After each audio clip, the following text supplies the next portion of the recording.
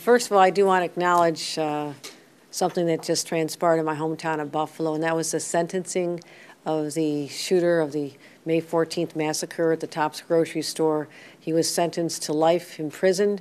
It was a painful, painful day for the families, the survivors, who had to relive that horrific experience on that beautiful sunny day last May.